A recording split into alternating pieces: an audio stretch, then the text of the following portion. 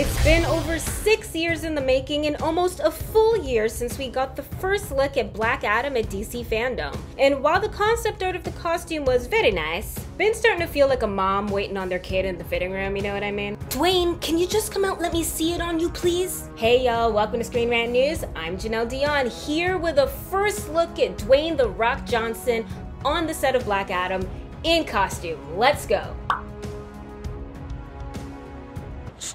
Good, yeah, good. Okay, so maybe he didn't serve us his full final form superhero look just yet, but he did take the time to set Black Adam's reputation straight, saying he is not a superhero, but rather a champion. Champion of the poor and beaten down, champion of the people. He also gave us an update, saying production is coming along great, and I'm very pleased with the movie we're making. And let's not get too greedy, just a few days ago he teased a tiny sneak peek of his costume under his black cloak of secrecy. Champion of keeping us on our toes. Black Adam is set to release July 2022, giving plenty more time for more sneak peeks, but until then, for more updates and the latest in TV movie news, make sure to check out Screen Rant.